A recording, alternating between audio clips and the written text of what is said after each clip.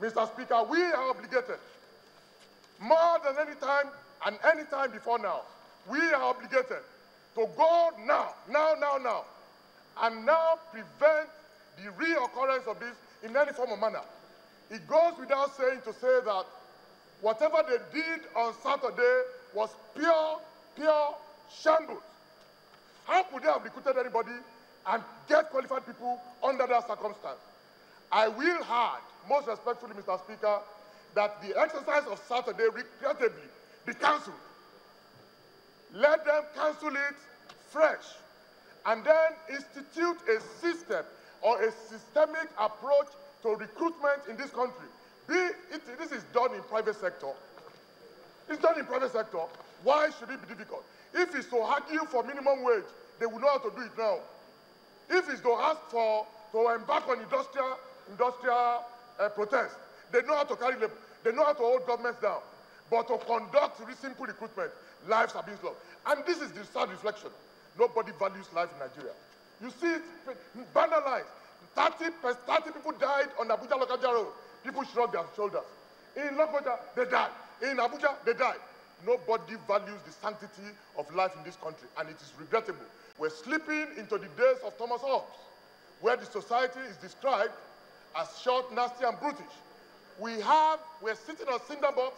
If we don't quickly, in turnaround time, Mr. Speaker, address the situation that would let 500,000 people be roaming the streets, and then we don't get them good jobs or business station where they're taking up, we are sitting on a cinder box. After a debate on the motion, the House of Representatives directed the Minister of Interior and the Controller General of the Nigeria Immigration Service to appear before its Committee on Interior. The motion is hereby referred to the House Committees on Interior, Public Service Matters, Justice, Labour and Productivity for further legislative action. The mood was not any different on the floor of the Senate. The senators also condemned the recruitment exercise and appealed to the executive to come up with how to tackle unemployment in the country. Somehow, all of us, across every party in the political divide, must put our heads together to find a solution to this draconian level of unemployment for our young people. If we don't, it's a matter of time. What happened in Bulgaria, what happened in the Czech Republic, what happened most recently through the Arab Spring on the African continent will also happen in Nigeria. The young people of Nigeria are angry. God forbid, but a revolution is the only solution to bad government. And what we are seeing is the evidence. What we have seen in Nigeria is that, in fact, our people should begin now to put fire to the feet of their leaders. For me, the tragedy of yesterday goes beyond the issue of the Minister of Interior. It goes, in my opinion, beyond the issue of the Controller General of Immigration. The fact is that, how did we arrive at that situation? Mr. President, I recall in 1983, the immigration services were in Ahmadu Bello University to recruit staff. And they were able to recruit few because people were not interested in the job. Mr. President, 30 years down the line, you could see the multitude of unemployed youth that thronged the stadiums across the country. While the death of these young Nigerians has generated heated debates both within and outside the country, many Nigerians are watching to see if the words of these lawmakers will match their actions towards ensuring more jobs for the youths. Well, I'm sure you know that the president has cancelled the recruitment exercise, and families of those who died are to get 3 slots for automatic employment. We spoke with some Nigerians on their reactions to this development. I want to thank Mr. President for his timely intervention. But the fact is that the action is not final solution to what happened. because the fact is that it's compensating the family of those people who lost their life. But those people have gone, have gone. What my own opinion is that what are the measures they will take to avert such happening in future? Because I believe we had such a crowd in a place because because of the highest level of unemployment, then even those people are working, there's no job satisfaction. But the fact is that they should put in so many things in place so that we will not have such we will not have the recurrence in future. By providing employment, and those people on the job, they should have job satisfaction. Because if you take statistics of those people who went to that place, there are many of them that are working, but they are not satisfied with their job. That's the more reason why they still go there. I thank President the way he behaved, that he give the 3 slaughter for the people that lost their life. But in the case that this family that I died, is only one person that is representing, what would they do? Okay. How can they get 1 or 2 or 3 from that family? If it happens that that person is the only graduate in that family. If our government will respect their citizens and look for a way they can help people, things will not be like this. It's this medicine after death. How many graduates are running about the street on a daily basis? No provision, nothing whatsoever. So giving 3 slots on this thing, me, I don't regard it as anything. Because they should have done something before the station get to that state. The planning was very, very poor. It's what is happening in Nigeria here, whereby you call our people. At the end of the day, you will not give them job. In short, the whole thing is total deceit. Because me as a citizen, if you watch what happened that day, is a total disgrace.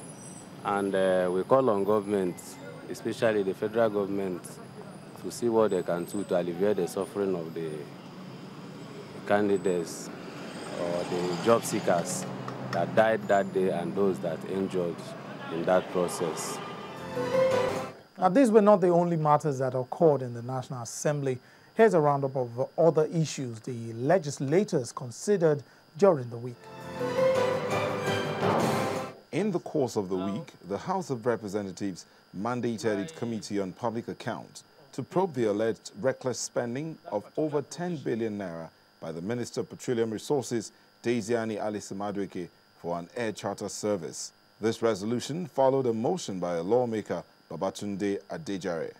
Aware that based on the reliable evidence, the Honorable Minister of Petroleum Resources, Mrs. Diezani Allison-Madueke, has been alleged to commit the sum of 500,000 euros, 130 million naira monthly, to maintain the aircraft. This is 2 years. The minister has committed at least 3.12 billion in maintaining the private jet, which is usually for personal needs and those of our immediate family, which is an appalling act. Also aware that there are strong indications that the above expenditure is only a tip of the iceberg, as several other billions of naira have been allegedly wasted on flying the jet all over the world, obviously for the leisure of the Honorable Minister and our immediate family on trips that were of no benefit to the country. Further aware that this colossal waste is currently estimated at 10 billion naira, which include the payment of allowances to the crew for the trips, hangar parking, and rent based on the lease agreement. Concerned that an official of government could be bankrolling this waste in the face of ever-dwindling public resources, which amounts to a misplacement of priority, impudence, and breach of public trust, an action that offends the Fiscal Responsibility Act and all other laws on fiscal discipline. Worried that a private investigation into the matter reveals that the Honorable Minister is financing the lease of the aircraft in public funds. The House has also directed the Committee on Public Accounts to conclude the investigative hearing within 2 weeks and report back to the rest of the House. The House of Representatives also mandated its Committee on Natural Gas to investigate the non-remittance of funds to the Federation account by the Nigeria Liquefied Natural Gas, BUNI, from 2004 till date. A motion moved by a lawmaker, Aminu Suleiman, says the action of the agency is in clear violation of the 1999 Constitution. Aware that the non-remittance of the funds accruing to NLNG from 2004 till date has adversely affected the Federation account to the detriment of the federal, states, and local governments across the country.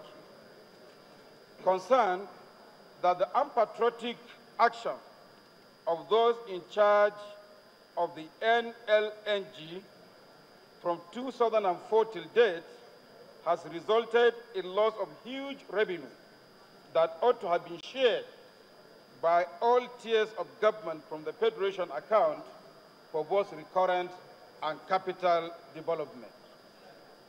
Concerned that the non-remittance of the funds that accrued to the NLNG to the Federation account from 2004 till date has badly affected all critical sectors of the Nigerian economy and constitute an economic crime. Resolved, Mr. Speaker, to urge this Honorable House to empower the House Committee on Gas to investigate the non-remittance of funds from 2004 to date and to make appropriate recommendations, and to ask that the committee should report this back to the House within the next 3 weeks. Concerned about the increase in the number of Nigerian students that are killed abroad, the House of Representatives mandated a joint committee to conduct a public hearing on the matter and report back to the House in 2 months.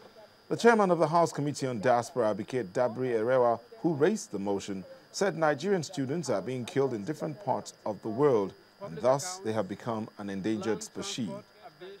It was a motion that sparked an intense debate. The House notes the alarming increase in the number of Nigerian students being murdered abroad, worried that our students in search of education abroad have become endangered species. In Ghana, 4 Nigerian students have been killed in mysterious circumstances in the last few months. Further disturbed that just 2 weeks ago, Mr. Godwin Ayogu, a 300-level social science student of University of Cape Coast, Ghana, was brutally killed on the 20th of February, and his lifeless body was found on campus. And in Malaysia, Malaysian police killed one Tunde Adelabu from Ekiti State, a student of Lajendia University in Malaysia. About 18 Nigerian Malaysian students are currently in danger in Malaysia, with no intervention whatsoever so far. Further note that on March 4th, a 17-year-old Nigerian student, Forrester Sampson, was stabbed multiple times and burned to death by an unknown group of Russians. Still disturbed that just 2 weeks ago in Dubai, Toba Falode, 19-year-old son of popular sportscaster Aisha Falode, died in mysterious circumstances. He was a student of SAA Institute in Dubai. The motion was passed unanimously, and the House has also urged embassies in Ghana, Malaysia, Russia, the UAE and South Africa to ensure all the cases are thoroughly investigated. Meanwhile, the Senate has passed into law a bill that prescribes a 5-year jail term for human traffickers. The decision was taken after the Senate considered the report of its Committee on Judiciary, Human Rights and Legal Matters on the amendment of the Trafficking in Persons Prohibition Act. The amendment also prescribed a ₦1 million fine for human trafficking offenders. A Deputy Senate President, Senator Ike Ekweremadu, who presided, expressed dissatisfaction with the passage of the bill, describing it as a good development. This is indeed a very remarkable bill and a piece of legislation. We believe that those whose responsibility will be to enforce, apply this law, will do that diligently to ensure that our labor will not be in vain. Well, that is just a look at the highlights of some of the issues your representatives considered during the week. Now, we're still expecting them to continue their work on crucial bills such as the Petroleum Industry Bill and the Pension Reform Bill. If you can get across to your representatives, please do so and help ensure these bills are passed as soon as possible. As usual, share your thoughts with us. I look forward to your mails and your tweets. Till then, I'm Lanre Lasise back.